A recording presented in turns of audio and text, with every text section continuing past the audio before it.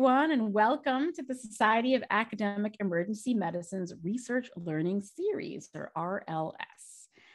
I am Dr. Gita Pensa. I'm from Brown University, and I am delighted to be moderating this session called A Tale of Three Researchers.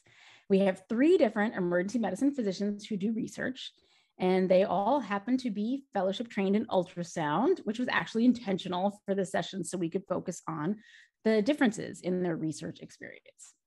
And we want to talk about lessons they've learned along the way in hopes to inspire our listeners who are early on in their EM research careers and hopefully provide some helpful pearls and pitfalls. And we're going to start with some introductions, and then we're going to do rapid fire questions for each of our panelists, giving them just a few minutes to answer each of them. And I think that'll give everybody a lot of great information. So let's start with Dr. Michael Gottlieb. Can you wave for us?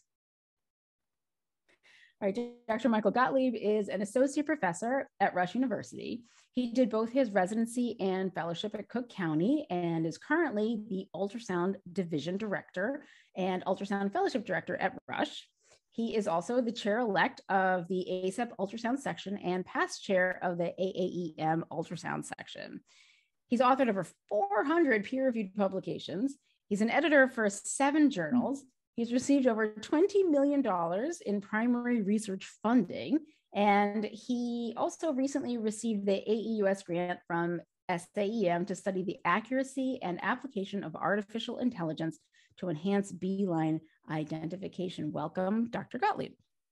Thanks for having me. Okay, now we have Dr. Frances Russell. Want to wave for us? There we go. That's Dr. Russell. She's a tenured associate professor at Indiana University. She went to medical school at the University of Wisconsin, residency at the University of Connecticut, and her fellowship in ultrasound at Cook County Hospital. A lot of Cook County people on our panel today. She previously served as the ultrasound division chief and fellowship director, and Frances currently serves as the research director for the ultrasound division, the SAEM AEUS research officer, and the ASAP ultrasound research subcommittee co-director. She has 25 clinical ultrasound publications, mainly in the areas of heart failure and education. And then, last but not least, we have Dr. Lynn Roppolo. You have to wave too. Dr. Roppolo is a professor in emergency medicine at University of Texas Southwestern. She was part of the residency leadership for over 15 years and stepped down to do the ultrasound fellowship she never received the training for in residency. I can attest to this fact as I did residency with Dr. Roppolo many years ago. She has conducted almost 50 research studies in her 21 years of practice, most of which were with her medical students and her emergency medicine residents at Parkland Hospital. She's the director of resident scholarly activity and was recently promoted to senior editor for the Journal of Emergency Medicine. So welcome, Dr. Roppolo. All right, so what I'd like to do is to ask some rapid fire questions now, and I'll call on you each as we go along. And so my first question for you is, when you were in medical school, did you do any research? And if so, why did you do it and what did you do? Let's start with Dr. Roppolo. I did 2 research projects. I did them because I just thought that it was something that you want to be more competitive and to learn more about the specialty that I wanted to do, emergency medicine, very early on. And I was able to find a couple of mentors. Peter Rosen was actually my mentor in medical school, and I did a research project with him on nasal tracheal intubation. That's how old I am. It was a retrospective chart review. And then I had another mentor, Ellen Mazel, who's a CHF researcher, and I did a study on troponins, because troponins were a very new thing back then, and they weren't published till after I graduated from medical school, but things were much different then. I had a mentor, and they met with me briefly, they guided me a little bit, and then they kind of like had me do almost everything. And I'm only bringing that up is because times have changed. I mean, now that I'm a mentor, it seems like I had to have like a lot of things already prepared for medical students to do research with me, which is, I think, just, just a sign of the times, but just different. But anyway, I'm glad I did it. It was a good experience. Excellent. How about Dr. Russell? Well, Lynn, you sound really lucky that you had some great mentors that are kind of like leaders in the field. early on for emergency medicine while I was studying fruit flies and nematodes.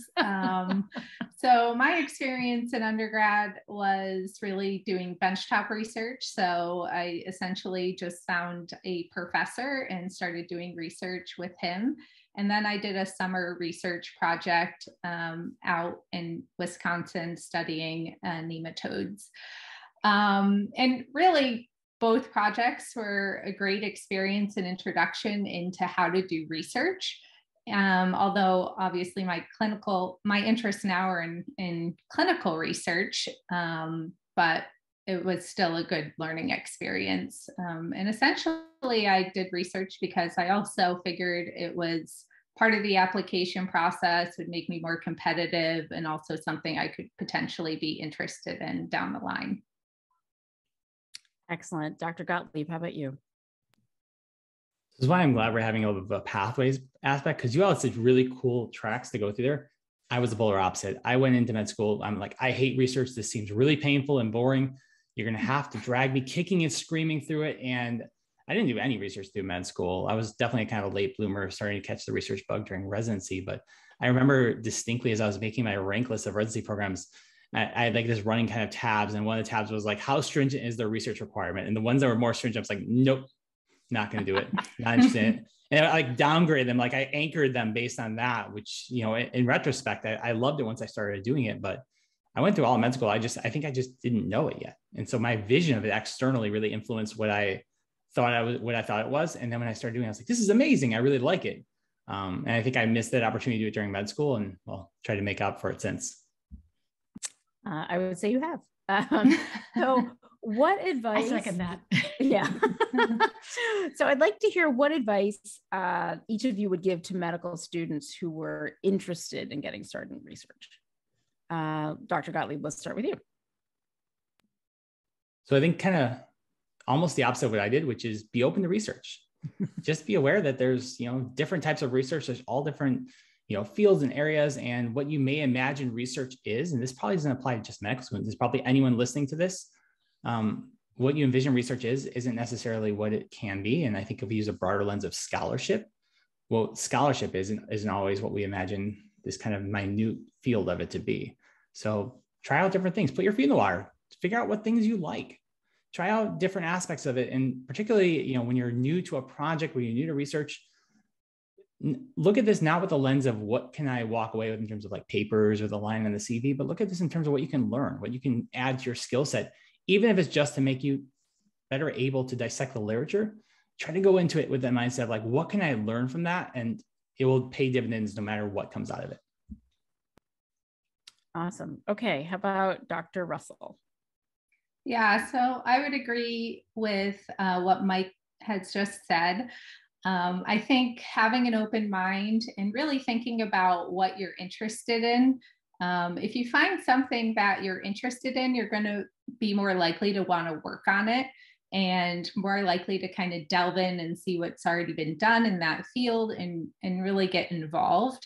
I'd say don't be afraid to approach a faculty member. So say you're going into a specialty and you know there's a faculty member who's doing research.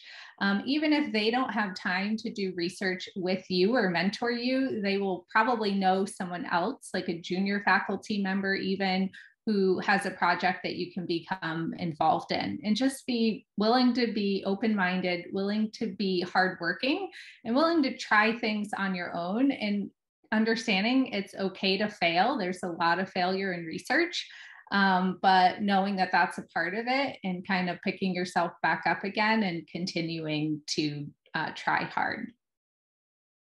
Dr. Roppolo, how about you? Well, I definitely agree with everything that has been said. I think that people hear about research and for some reason it's just an intimidating word that people just like, you know, like Mike was saying, but I think just being open to it. And if you're not going to fail, you know, with research, especially as a medical student, because you're going to have a mentor and you're going to be working with other people. And I think when you commit to wanting to do research, it's networking. Network with as many people, get second opinions on whatever you decide to go into, because you want to make sure you're going into a project that's meaningful for you, and that you're going into it with a person that's going to really mentor you, because there's just so many different kinds of people, and you just want to find somebody who's a good fit. The other thing is there are so many, and I apologize for my dog, but there are so many opportunities for you to win here, to learn about just what research is, for you to appreciate the science, for you to become a better doctor, for you to collaborate on a project with some pretty amazing people. And I think that's kind of one of the biggest attractions for me in research now, is the collaboration. I usually do like a team approach with a medical student resident, other faculty, and I just really enjoy it. But I do see the medical students blossom.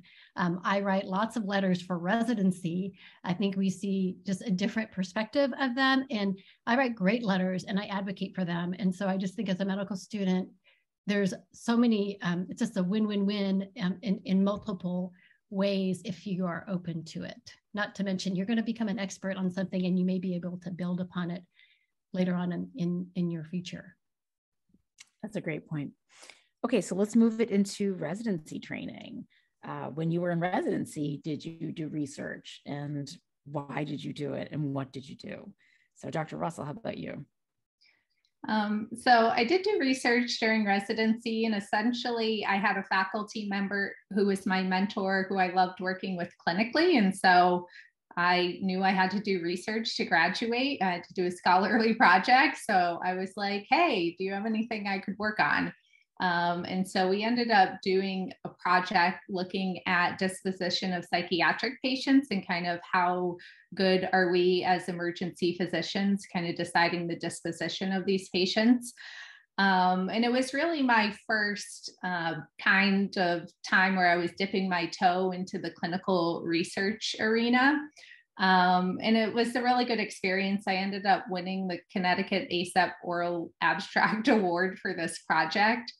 And the nice part about it, which I kind of look back now, is a longitudinal project. So it wasn't just one of these one-offs. There were other projects planned kind of in the future.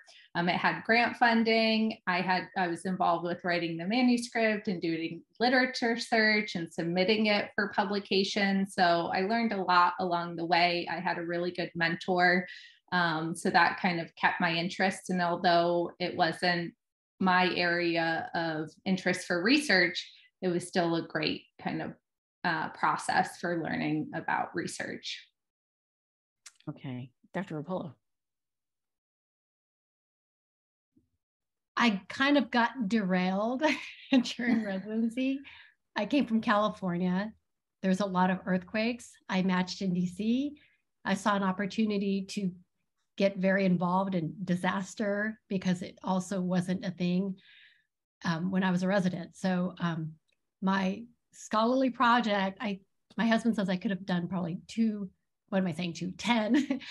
papers, because I actually rewrote the entire hospital's disaster plan, because it was this throwing binder with a bunch of like dusty papers, and there was just a new way to do hospital disaster management. So that was one thing I did. And then I also wanted, I discovered, and I had a mentor for the FEMA Urban Search and Rescue Team. And then, so every month I was just obsessed with training with them every single month for at least 2 or 3 years of my residency, that I became an official medical team manager, and was one of the responders, one of 2 physicians who responded to the Pentagon as a medical team manager. And so my whole residency was really just disaster. And so anyway, there just wasn't any time for research. Residency was focused on disaster, but it was certainly not a disaster. How about you, Dr. Gottlieb? I feel like I kind of fell into research. I went into residency and I started to figure out what was my niche, mostly with a lens of teaching. And I realized I really like airway. I like intubations. Like that was the thing I was really passionate about. So I wanted to learn more about that. And I looked around, I looked left, I looked right. There's no attendings that do intubation research. No one does anything in the airway. And so I was like, oh, all right, now what? And so I asked around, and this is, I think, as a PGY1 is the first year resident. So it wasn't like I had a broad network. My network was everyone I looked at and worked at shifts at. That was like 100% of it. So one of my now long-term mentors and friends, I reached out to him and I said, Dr. Balitz, I'm looking to do airway research. How can I do this? And he said, well, have you thought about ultrasound? And that was my first foray into ultrasound as well. And so we kind of combined those together. We came up with a study that actually Dr. Russell worked on the study with me as well. And this is my very first study looking at ultrasound for intubation. And that was kind of, it lit the spark. I realized that the approach to it was fascinating. I loved that I had a question, I could start to answer it. And then I had maybe a couple dozen more because I continued to study this and different ways of like taking this to the next level of saying, okay, well now what about this? What about that? And I think that ability to just kind of approach it almost with this like childlike mentality. So I have a 3-year-old and we watch tons of Sesame Street. And for those who've seen Sesame Street, there's this mantra that comes across every episode. It's like, I wonder, what if, let's try, right? They like every time a problem comes, they're like, I wonder, what if, let's try. My 3-year-old like mimics it every time they do it on TV. And I kind of feel as an adult, I'm like, yeah, this is basically what I do in my research studies. I'm like, I wonder if I could try this. What if? All right, let's just try it. And I think that ability to kind of approach curiosity and just go full-fledged into it and kind of bring out your inner child has been really fun. Also, because my residents are brilliant and they're always coming with new things, is like the challenge of keeping up to date with it and like different ways of just continuing to learn the literature and, kind of double dip that to learn more about new stuff, but also to just understand the stuff that's there. So that for me kind of really just took a foothold and has been one of my driving forces, I think, ever since. I wonder, what if, let's try sounds like a really great theme for this whole thing. So let's talk about being a new faculty member. What was research like when you were striking out as a brand new faculty member? And what advice do you have for faculty who might be interested in starting off the research career? I didn't call on someone. How about Dr. Roppolo? That's a really good question, just because when I first started, we were kind of a skeleton faculty, and I really wish I had just a mentor. I know a lot of junior faculty when they were junior faculty, just kind of were able to find that one mentor that helped, propel them into their career. And it was a little bit of a struggle. And I think one of the things is just, you don't have to have just one mentor, number one. And another thing is just be careful, just be cautious when you commit. Because I think one of the things I did was I was so excited to get involved that I became a yes, yes, yes person. And there was just some projects which were probably not in my best interest. And, I had a faculty that wanted me to do all these things. And he said, if you do X, Y, and Z, which was like more than like just a ton of work, you could be second author, and he was already a full professor. So it just probably wasn't, that's fine. But just find a mentor who really has your best interest in mind. And, there's a lot of faculty and there's a lot of topics and things to choose from. And, if you don't know your passion, you will discover your passion eventually, but you just have to really be open to it and look for it. And also just find opportunities where you can get a very strong foundation in research. I know SAM has a program, the ARM program. I know ASAP has the EMBERS program. There's just a lot of just opportunities where because there's so much to learn. And I think if you develop a strong foundation, it's a building block, and every opportunity, experience, and people you meet just become add to your research experience in your career and make you just a stronger person and help you be more productive and less wasteful of your time and be on that track that you want to be on. Great. Dr. Gottlieb. So when I joined Rush before we had a residency program, I came out of fellowship, I joined there and helped to build out an ultrasound division, ultrasound program. And there wasn't really much there because there was no existing residency. So we're trying to build this program out, and I'm trying to develop as a young researcher. And I had this kind of like pause of, well, where do I go? We don't have, we're still mostly a clinical site. We're still growing and developing this. And everyone's focused on education at this time as we're building this program out. I think that was one of my first kind of key ins to, while it's important to have local mentorship, you really have to have a broader network. So I started to reach out to people that I had known through my chief residency year. And then I started to reach out to people they knew. And it's kind of almost like someone, there's someone that'll connect you to the thing you're interested in doing.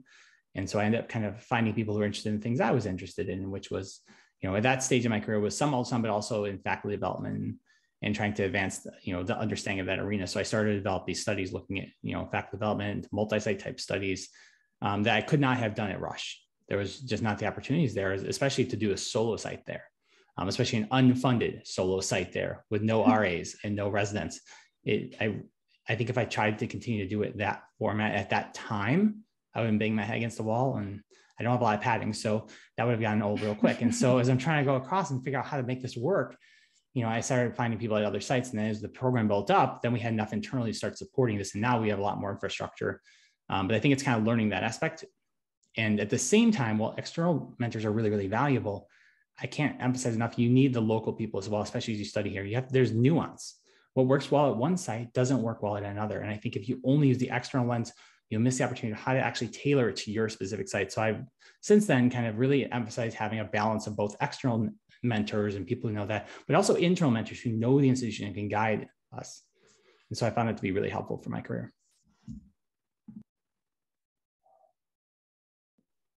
Freaking mistake. Dr. Russell, how about you? So what they said, so kind of what Lynn was touching on, attend a course. I attended the Embers course through ASAP, and that was a great experience. It was actually something I didn't really have to look into. It was built into my fellowship. And so me and my co-fellow and actually a couple other faculty went, and it was a great networking experience. I'm still in touch with a lot of the other ultrasound faculty that were attending the Embers course. And so it's an excellent course to just learn about basic research, and you actually write a very small grant while you're doing the course. And that was the project I worked on during my fellowship year. Now, during a fellowship, you have a lot more time to kind of work on research. I think as a junior faculty, that becomes a little more challenging. And there may be some ways around it. So having a discussion with your chair or with your vice chair of research of, hey, I'm interested in pursuing this research project. This is what I'm going to put into it, and see if you can get some time to be able to work on the project that you're going to work on. My experience is a little bit opposite of Mike in that I am at IU. There's a ton of resources. And then we had Jeff Klein here, who I essentially came to work with him. He's an amazing mentor, and he's been doing research for so long. He knows all the nuances from regulatory to grant writing. And he's one of those mentors who really just wants you to pursue a project that you are interested in and is willing to support you in whatever way he can. And so I was so lucky when I started here. I not only had him as a mentor, but he set up an entire mentoring panel for me where I was studying cardiovascular ultrasound. And so because of that, I was able to get a lot done in my initial years. I think you definitely need good mentorship. Find a good mentor and try to soak in as much as you can from them. And again, be really hardworking. And kind of as Lynn was alluding to earlier, I think as a junior faculty, you tend to get pulled into anything and everything the department or the school could ask of you, they will. And so learning how to say no early and learning how to identify your niche and what's important to you, and then saying yes to those projects that will relate to what you're doing. Because as we all know, you say, oh yeah, this will only take me a couple hours. And then it's like days later and you still haven't accomplished it. And so if you can stay focused, you're going to be much more productive. Very good advice. Okay, so you've touched a little bit on mentors, but I'd like to hear a little bit more about mentors that were important to you, and specifically what characteristics about those mentors that made them excellent mentors, or the opposite, if you want to tell us anything about how not to be a mentor. But Dr. Russell, how about you start us off again? Well, I think the success that I've had has been from my mentorship that I've received. So I was also with Dr. Balitz at Cook County, and he is a great mentor as well as Karen Cosby. And then when I came to IU, I was with Dr. Klein and then Dr. Pang. And so a strong mentor is someone who's willing to set time and listen and read what you have written. They go through your grants, they go through your papers, they give you feedback that's helpful. And it really needs to be someone that you as a mentee are willing to listen to, willing to get feedback from, and willing to try to improve yourself as a researcher. Okay, Dr. Gottlieb. I echo all of those points, and I would maybe make the argument that we don't really need just one mentor. You know, as Dr. Russell was alluding to, she has Dr. Klein, Dr. Pang, and others. Dr. Bayless, Dr. Cosby have gone through a line of them. And I like to think about it as mentorship teams. I have multiple people across at any given time. And really, I try to cultivate teams that have different things I'm looking for. So some may be career mentors. They're the ones who will help me decide when I'm saying yes too often. They'll be the ones that can say, you know, is this really aligning with your trajectory? Sometimes it's a grant mentor. I need someone who will look over my grant and give me that targeted feedback. Sometimes it's a project mentor. Sometimes, you know, it's a different aspect of maybe work-life balance mentor, someone who's really good at, you know, integrating or finding that sense of like what works for them and helping me get there. I think that's one aspect of it. I try to get a team and I try to utilize them for their skill set of what I'm looking for.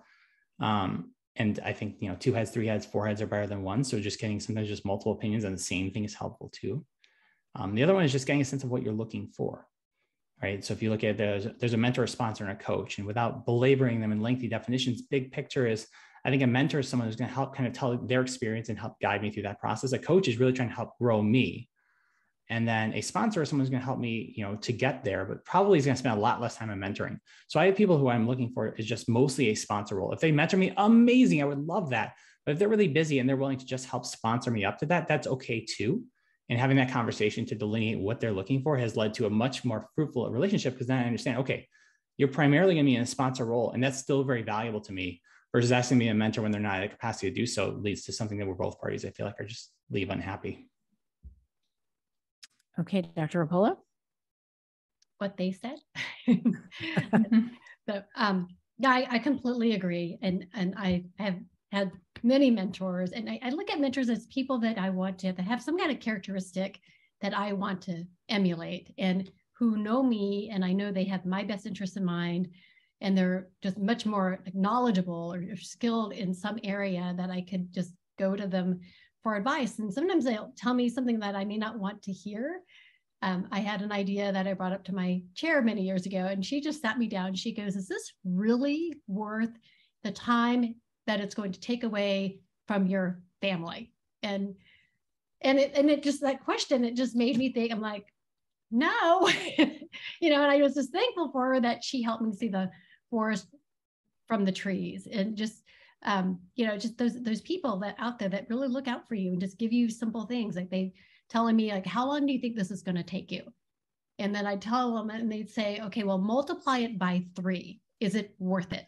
You know, or maybe I would have an idea and they would kind of change it around and say, hey, you know, if you do it this way, this is all you're going to get out of it. But if you do it this way, you can create a lecture, you can be, a leader in this committee, and just, you know, whatever. But they just, you know, help you to get the most out of your effort, because which are sometimes it just isn't, you know, as obvious to me. So, you know, and it's not one person can ever do that for you. And so I don't know. I think we all have our mentors and the people that are going to help us in those different dimensions.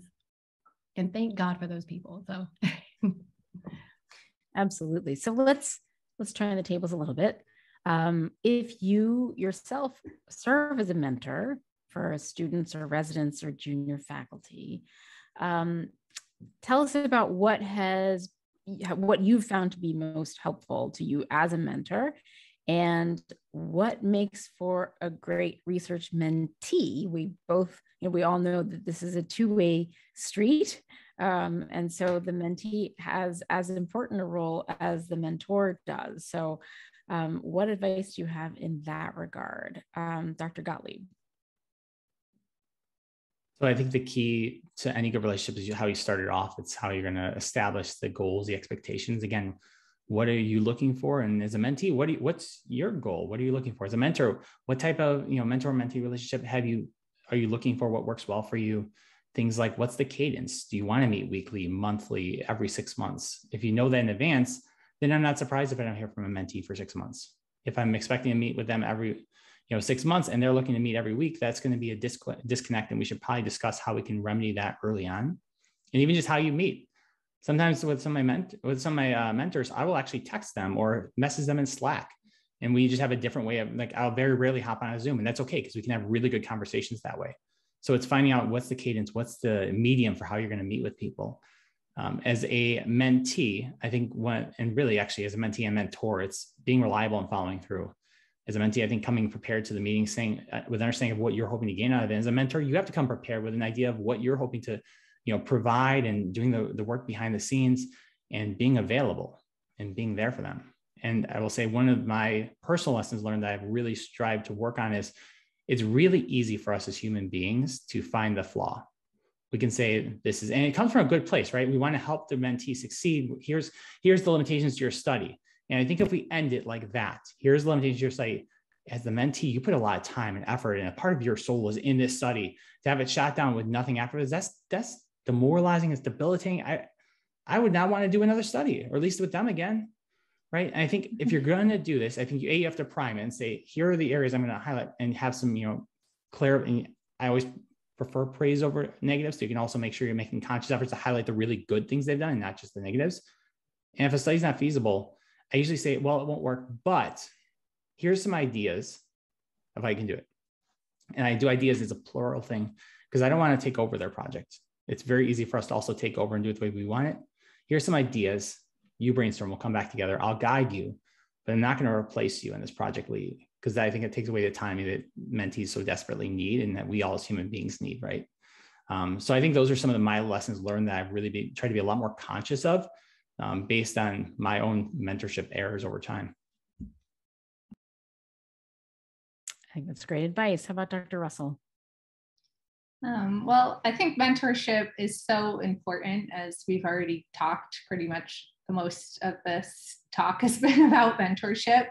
And so with that, I've mentored over 20 medical students, residents, fellows, junior faculty in ultrasound research projects. And I essentially learned from my mistakes in the beginning. When I first started mentoring, I really had no idea what I was doing. I really wasn't given any advice on how to mentor. Obviously, I'd been a mentee in a mentee-mentor relationship, but I had never really been a mentor. So when I was first starting, I made a lot of mistakes. And I think one of the biggest was I was just working on projects with mentees, but really had no timeline, had goals in terms of what we knew the project would be. But one of my projects took about 5 years from start to finish. And we probably collected all the data in the first year. So the last 4 years was really just writing the paper. And that kind of really got away from me because we really just never set goals. And I kept being like, hey, when is this going to be done? And it just was never happening. And so now when I have a new mentee, I want them to be invested in the project as much as I am, or probably more so than I am. And so we will set a timeline and we will set goals. And if those aren't being met, then it's when we have kind of a conversation about where the project is going. So a good mentee to me is someone who is meeting deadlines.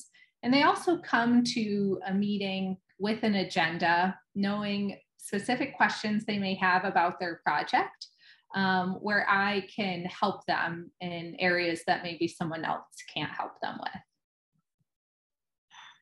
Fantastic. Dr. Roppolo, how about you? Well, this is good timing, only because I recently had an experience where I had to take several weeks off right when I just had 2 brand new medical students to do research with me. I mean, we had a few weeks together, so we kind of connected and bonded. And I felt bad that I wasn't there physically, but I was there connecting with them at all times of the day, and just like odd hours, and like texting them, and just having these like Zoom calls.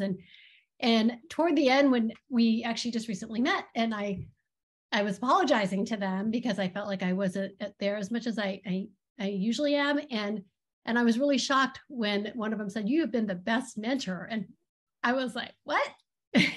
and I was just asking them, we were having a conversation. And one of the things I just think that I've learned over the years, first of all, it is very humbling in this day and age to be a mentor, because these students are absolute rock stars.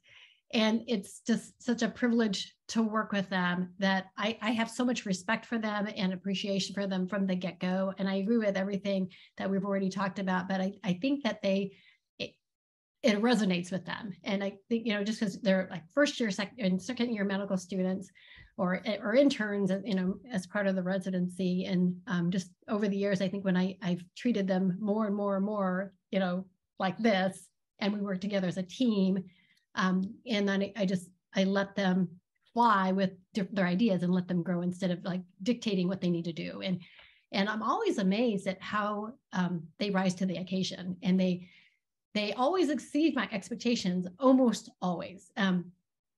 Of course, there's some exceptions, So as far as like my expectation of them, just they seem to have that naturally, because I think that's how, like in this day and age, to get into medical school and be where they are today is just having a good work ethic, be the best version of yourself, and strive to exceed expectations. Even, though you may not exceed expectations, it's frequently they do if they kind of have that goal in mind, kind of thing. And I've just been very impressed over the last like 5 years of the quality of every single student I've had. I have not had one student where I felt like, oh, why did I recruit them? Not that I've ever had actually many of those, but every once in a while unfortunately that happens. But anyway, that's my 2 cents. Okay. We got everyone on that one, right? I think so. Okay. So if you had advice to give to a new researcher who is just starting a research project, what nuggets of advice would you give them that might save them a lot of aggravation down the line? Dr. Roppolo, let's start with you again. So I think all of us here could like write a book on the things to like not do and the projects that were wasted. I had a project that I was kind of proud of, and my feedback from the reviewer was, why don't you do the study all over again? and anyway, those kind of things. And so I think now is for any new study, like, do your homework. I think like most of what you do with research, and when you finally get to the data collection phase, your paper should kind of almost be already written, because you've reviewed the literature, you've like kind of gone through all of this. You can, you have the introduction, your methodology, you did a little pilot, and you have it all kind of figured out. And then you've done so much review of the literature, and you're familiar with everything that you can write the discussion. And so your actual data collection is just filling in the blanks. And that takes so much planning. And there's so many unpredictables in research. I just had one that I didn't do a thorough enough pilot, and there were some limitations, and COVID happened, which was unfortunate. But if you plan ahead and you get a statistician involved, always, and get a statistician involved early. Don't bring up all this data and actually have them figure this out, and it's a mess, and they can't really make any sense of it. And it's you're basically data dredging or whatever. I mean, that's just like, to prevent all that from happening, planning, orchestrate your team, and just get the right people involved, people that could help kind of put the pieces together. And one of them, I'm just going to say it again, is getting a statistician involved, and doing that ahead of time, as always, I think now has saved a lot of the headache down the road. That's great advice. Dr. Gottlieb. I can't echo that enough. I think that the pre-stage is so important. So I'm going to speak to a different area, and that's the writing. I think there's a lot of areas where we can be a lot more efficient with what we're doing. Speaking to, Dr. Russell's example, that paper was 1 year for the paper with 5 years to write it out. I have absolutely been there as well. And one of the things I've learned is that you can write a paper before the study's done. you can write the entire paper before it's done. And it's actually way more efficient for a few, we'll call economies of scale. And in essence, there's a couple of pieces of it. One is when you're at the start of the project, you've done this lit search. So all the literature is fresh in your mind. It is probably never more fresh in your mind because you've just been diving it, assuming you did the pre-work for it, like you know this literature. So that's the whole background and probably the majority of the discussion because you have an idea what you think you're going to find. That's your hypothesis. It may change, but you have a pretty good presumption of that. You have your methods. That's what you're going to put through your IRB anyways. And if you actually force yourself to write it out, it's where you start to catch those things that are oh, I didn't think about this factor or that factor because I didn't have it thoroughly on paper. But when you actually force yourself to write it out as if it's a paper, you realize some of those gaps you had. And I'll do the results. I'll do the tables. And that's where I've, more times than I care to recall, I've set up a study ready to run. I look at the table and realize that my data instrument was missing something I wanted. But it wasn't until I built my results table that I realized that wasn't on my instrument. And so by writing out there, it forces me to make sure I capture all the data that I want to do. It gives me a dry run of what my paper might actually look like. It's fresh in my mind, so I'm actually not having to do a lit search twice. And the other aspect of it is when you think about that first project you did, everyone on the team's so excited, right? Everyone is really excited about this project and everyone wants to do something and there's nothing for everyone to do because you're like, I'm going to submit to the IRB and I'll talk to y'all in 2 months. And you have this downtime where everyone has the maximal excitement and nothing to do. And I think that's a wasted opportunity. I think it's a prime time to engage people in actually writing the paper because they have nothing else they can be doing. And they're actually really excited about the project. No one's excited about the project at the end. Everyone just wants to be published at that point. Everyone's tired and wants to do the next project because you already have the results. You answered your question. Now it's just like, okay, now I have to do this. And that's where it'll sit forever in this kind of like queue of things you don't want to do.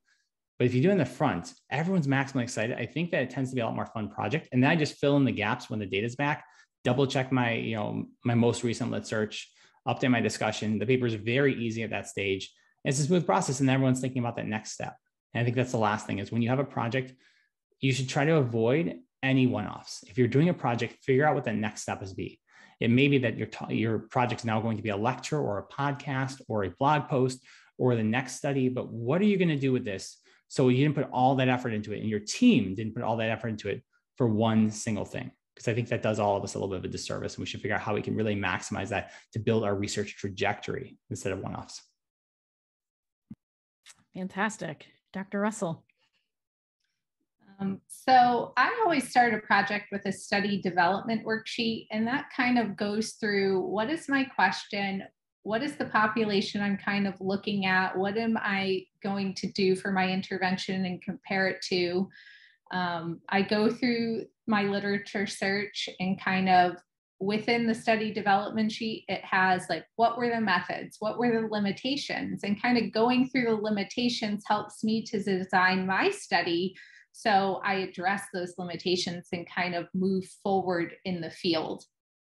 I go through kind of my methodology. How am I going to enroll patients? That's always like the big issue. How am I going to get providers excited about this study?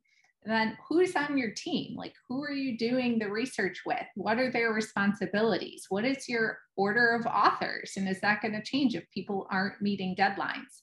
I'm very kind of set on deadlines and timelines because I feel like that really pushes projects along. And that's actually my current job now within my division as the ultrasound research director, is to keep everyone on a timeline so our projects can keep moving forward. And so I always develop a timeline next. So what do I need to do? Who's doing the IRB and when is that going to be completed? And this is kind of my goal of when that should be done. Who's doing the data collection tool that we're going to be using? And did you meet with a statistician to make sure that the way we're collecting the data is appropriate in the analysis we're going to do? And what is our sample size calculation if you're doing a study that's going to require a specific sample size? I think meeting with a librarian is also incredibly important, especially for me. I may not be the best person at doing a literature search, but luckily I have some friendly librarians that I can message and say, hey, this is the project I'm interested in. Can you help me do a literature search? And I do agree with what everyone else has said, kind of write early as much as possible. And I think if you're applying for a grant as well, it's the same sort of thing. You have it down on paper, you've gone through what your project is, you can figure out if it makes sense, if it's something that's going to be feasible, you thought about the alternatives. And I think having that down on paper really helps you to kind of figure out exactly what you're going to do for the study. And then don't be afraid to ask for help or ask for advice. And it doesn't even have to be your mentor. It could be someone who, like your vice chair of research, or someone else in your department who's doing research, who may be able to kind of help you, especially if you get stuck in areas. That's great advice. I just wanted to mention something, just you made me think about just having like a research committee, our like ultrasound national group. Thank you to these other two people who are with me, but they have there's an ultrasound journal club, and at the end there's a opportunity to present your current research idea in front of a bunch of other people that are doing similar research. And I've had just lots of just very helpful feedback. And then we have kind of something similar within our own department. Every month they meet, and we, I encourage the residents to go or our faculty to go and present their research idea, just a synopsis, just to get ideas and to bounce their methodology by them, because I just think there's always just different perspectives that you didn't think about. And I agree with everything they said. Just there's a lot of opportunities to help you make your research great and help you to be successful if you think about them. Yeah, and as Lynn was saying, it's nice to get a perspective outside of ultrasound, because you may be seeing everything through your lens of ultrasound, and it makes sense to you and it makes sense to other people who do ultrasound, but then the reviewers like, this makes no sense when you go to actually submit your paper. So knowing that up front can kind of help you plan ahead. That's great. I'm going to combine a couple of questions that I have for you, and I want to ask you about the research that you do, the kind of research you do, and what you enjoy researching the most. And are you a funded researcher? And do you have any advice about funding for prospective researchers? So, Dr. Roppolo, let's start with you. That's a lot of questions. Yes. Okay. What do you do? Yeah. Are you funded? So what I do, actually, I mean, I'm not, I work 11 shifts a month clinically, and I help to do, I'm an ultrasound faculty, so that's kind of another hat. And then I'm help the residents with their scholarly activity, and that's kind of another hat, but then my research. And I really like to orchestrate teams of residents, medical students, and faculty. And now I used to do the summer research program where we would, I would recruit about on the average of 5, maybe 7. One year it was 13 medical students, and would kind of come up with a bunch of random studies. And my thing I like to do is probably what most researchers would just like completely discourage, and that's doing completely different areas of research. And my passions come up, clinically with just ideas that we have and questions that we have that aren't answered. And I've always been like that. Maybe it's my ADHD, and that's probably why I'm not a big funded researcher like the two of them, because you have to continue to build in order to get that kind of level of funding. But anyway, that's what I like to do. And I'm the senior author. Usually I help to orchestrate several research projects, and I find one of the junior faculty who's interested and who needs to be promoted, who probably doesn't have as much experience in research. And then so we kind of put together these teams. The medical students that I have are usually cross-trained in these multiple studies, and there's not a lot. Usually maybe 2 or 3 going on at the same time, but I cross-train them. Each of the medical students knows ahead of time that they're primarily long-term going to be, if you will, assigned, for the abstract and the manuscript to this one study, but they're going to be cross-trained on all the other studies, so that in the emergency department, they could be identifying, recruiting, consenting, collecting data on 3 different studies, just because of the unpredictable nature of the emergency department. So that's kind of like where research fits into my life. And I did one, when I first started, I got a big grant from the American Heart Association. I did a randomized trial, and I was doing some CPR research. And then I kind of fell into this little niche that's kind of unique to what I like. So, I did consider writing a grant, and then I just thought, you know what, this is like my passion is all these other random things that I do. So what else did you ask me? I wanted to know what kind of research you did and whether or not you had funding.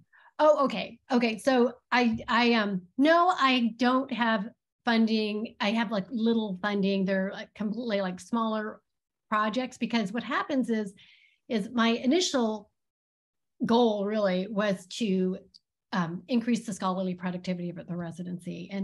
And I was part of the residency leadership for 15 years. And there was just like, no, I'd go to these conferences and there were like no presentations or abstracts or anything from my residents. And so that just became something I was determined to do. And I did it for a number of years. And so they're not fundable because they're just, they're a few months here, and the medical students were only available for a certain period of time. And that's who the people were that mainly collected our data.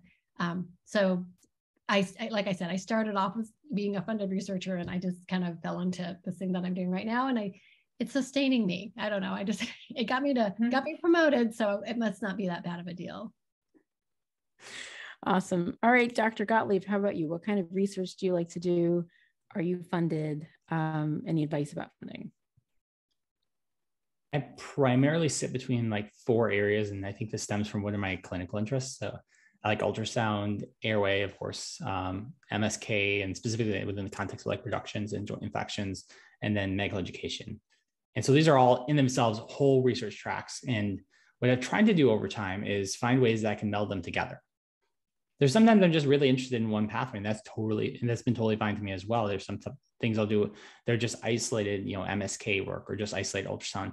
Whenever possible, I try to marry them together into things like ultrasound for airway, which I've done maybe, a couple dozen studies on it now, that allow me to like combine 2 things I'm really passionate about and connect them together. And it creates a little bit of a research picture there. On the other end though, I also give myself a little bit of the freedom to say, if I like something, I want to do something, I'm just going to do it. As Dr. Roppolo was saying, there's things that she wants to do. There are side studies that have 0 linkage to anything I do, but they're interesting to me and I really want to study them. So I just do them. And I think that makes me happier, that freedom to just do the things I want to do while keeping a couple of clear, like foci of things that's kind of my main trajectory of it. And I found for me that similarly, it just makes it more enjoyable, that if I have a question, I can just answer it. I don't have to worry about it being something, it's not my lane, so I'm not going to do it. I like the ability to kind of step away and kind of try different pathways and get off the highway for a little bit and then come back onto it. And that's okay for me.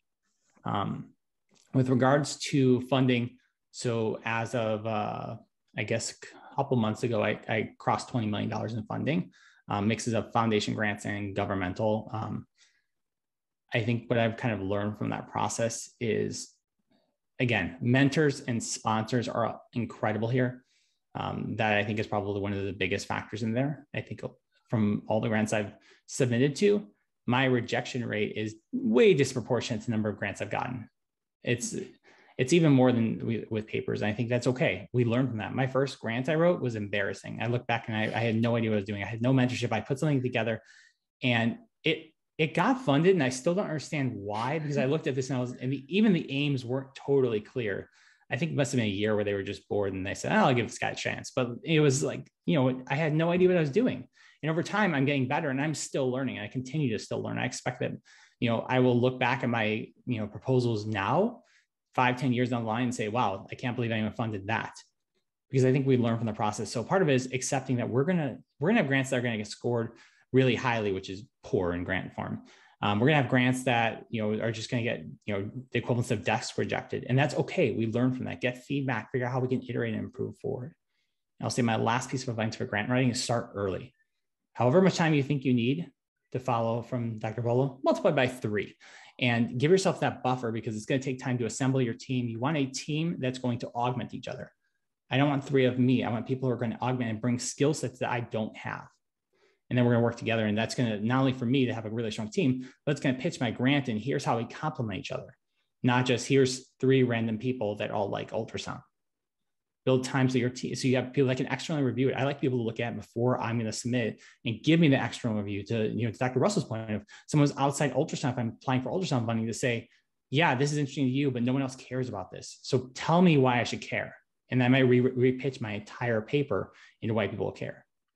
You need time for institutional aspects of it. You need time for your chair to look at it, or your vice chair of research, whoever's looking at this actually has to look at this and give you that feedback and make sure they approve it.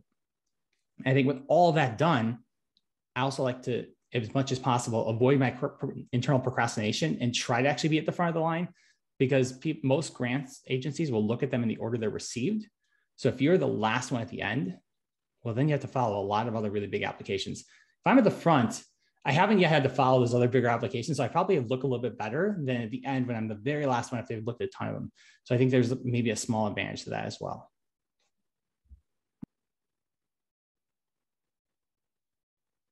Okay, thank you. Dr. Russell, how about you? What kind of research do you like to do? Are you funded? And any words of advice about funding? Yeah, so my niche is kind of in cardiovascular ultrasound. So when I first started as faculty, I was looking more at kind of pulmonary hypertension and the right heart. And in fellowship, I looked at heart failure. And then now I'm back to the left heart, looking at heart failure again. So I've tried to stay as focused as possible kind of within that niche. I think it's easy to be kind of distracted and involved in other studies. And I kind of fell into that mainly because I was approached by mentees wanting to do a project. And I was like, sure, let's do it. And then I'd find that the mentee would graduate and I was stuck finishing the study essentially on my own. Somehow they didn't have email access anymore and stopped responding. So that happened on many projects. And things that you think won't take very long end up taking a ton of time and kind of distract you. So I'm excited. I'm now working on a project that I've actually wanted to work on for about 6 years now. And I finally have a good team in place. And so I'm really excited about that project. I have some internal funding and I'm waiting to hear from a foundation grant. I have just under $1 million in funding so far. And that's pretty much been between institutional and federal funding. I think it's helpful to kind of attach yourself to someone who is a successful grant writer and successful at getting grant funding, because you can learn a lot from them. As Mike was saying, his first grant was not great. Mine was horrible. Like I literally wrote one page and thought that was a grant.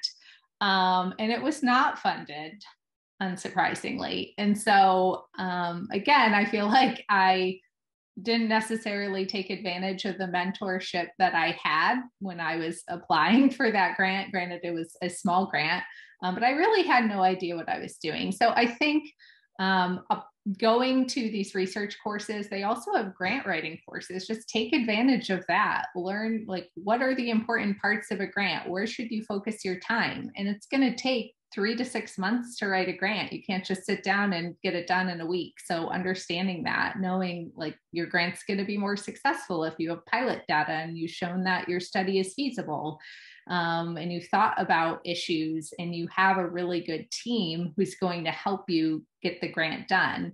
And so I think getting funding is, I've always been kind of taught from my mentors is important, because, you know, research takes a lot of time. So I work quite a bit clinically, and my time at this point for research is essentially paid through grant funding. And so if I don't have funding, I'm doing it in my free time, which has definitely happened for many years. But it's something that I'm passionate about, something I find interesting. And really, I see research as a way to impact patient care on a global scale.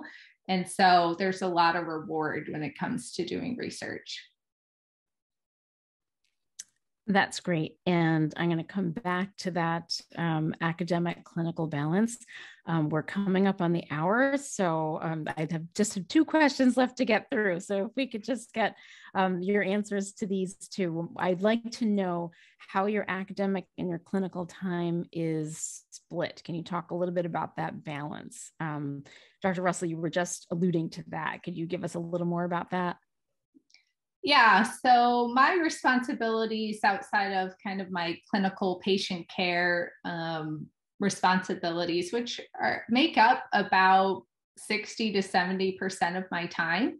I have some time to do administrative responsibilities through the ultrasound division, and a lot of that is just running the research aspect of it. So I'm kind of lucky in that regard because that's what I want to do.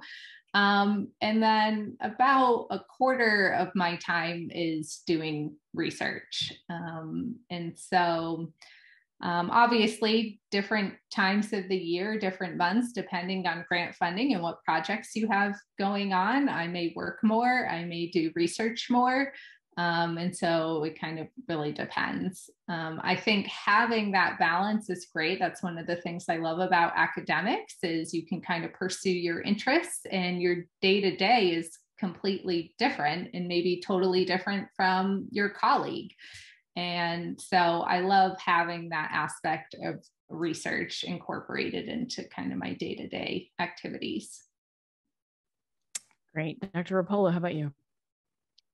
I'm so glad you said that, Francis, because it is having just another opportunity to do something different related to what you do that balances your career. When I walk into the ER, it's fun. I don't know. I've been doing this for over 20 years, and I really enjoy seeing patients, and I really enjoy working with residents. And I don't do as much research as they do, probably more like 10% of my time. A lot of my time is clinically. And after all this time, because I didn't work as much when I was part of the residency leadership, I just realized like I like to teach at the bedside. And so with ultrasound, it has given me an opportunity to have the special niche that I didn't have before, and a lot more opportunities to teach. The research is kind of this overlying thing that I also do, and it just depends on what time of year or what I'm doing. I might be busier than other times, but I do love it. I think it definitely keeps it alive, and it's always like different. Every year I'm doing a different project. But by the way, I have focused now. I'm doing only ultrasound research, and I actually have an agitation hat, and I do a little bit on that, but it's mainly ultrasound.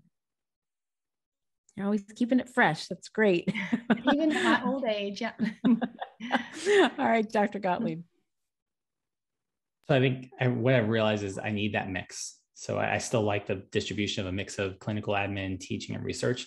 And I don't think any of them can fully dominate. Now, if I'm on a grant or two and it's buying my time, then I may be doing more research at that given time. But in general, I kind of want to make sure I'm still doing all of those. And so I've kind of built that into there where I'm still, working clinic, I'm still teaching, I'm still running our division or whatever admin role will be in the future. And I still do research, and I still even split my research time down, depending again, the grants, roughly 50-50 or maybe 1/3, 2/3 into funded versus unfunded. And the unfunded is often, my other passion projects, the things I'm really excited about that will never get funded, but matter to me. And that's important to me too. And I've accepted that will be unfunded time, but it's worth it because I care about it. And I usually get a team of people who all kind of care about it too. So for me, totally worth it, even if unfunded. Okay, here's my last question for each of you. If you had to do it all over again, would you do anything differently in regards to research? Dr. Gottlieb, let's start again with you this time. So I will say that while I definitely fell forward and made tons of errors and have learned a ton through that process of it, I think there's a lot of value in that. I always approach it with a growth mindset that I try to dissect out and see what I've learned from the process. So I appreciate those aspects of it. Had I gone back in time, I think I would have sought more mentorship early. I think I didn't appreciate the value of that until I had it. And so I went through a lot of med school with not really much of a mentor at all, and residency with a relatively small number of mentors until I was a junior faculty. And that's when I started to really develop mentorship teams. And had I known now, I would have gone back and sought out more mentorship and different types of mentors much earlier in there. It may have saved me making some errors, but at the very least, it would just help me to grow probably faster and in different ways that I'm appreciating a lot more now as faculty. Excellent. Dr. Roppolo? I was trying to think about this. I think I would have tried to focus earlier on, just because I like how my brain is a lot more focused now. I feel like I'm less schizophrenic. But I think if I knew that this is what I was going to be doing, because I think there's so much to know, and I wish I always had a stronger just background in understanding statistics, as crazy as that sounds. And I think just having that background would help me with all these projects, and just even reviewing literature for just things I'm interested in, or as an editor, just it's something that there's just no way my husband would shoot me if I wanted to pursue an additional education, because he knows I love learning, but not like that much.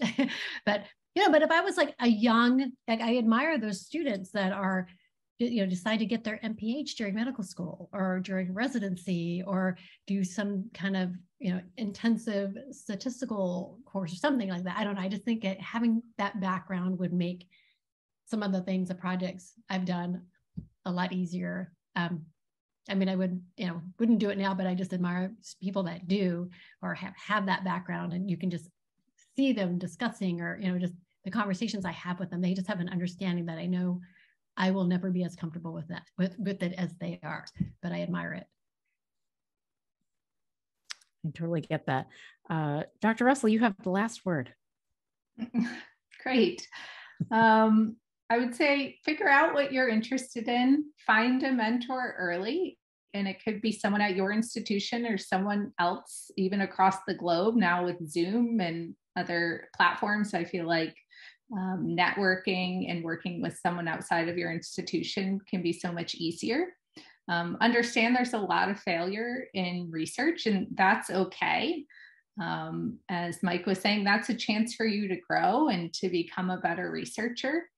And I really do think that research is going to be easier if you are at an institution where it is valued, where maybe there's already a pathway. I know right before I came to IU, Jeff Klein came the year before me, and he basically kind of restructured everything. So there are research meetings where you can go and present your project. There's research associates. There are R01 funded researchers. And so having the resources and the infrastructure at the institution you're at can make it a lot easier to be successful, because you have all those tools available.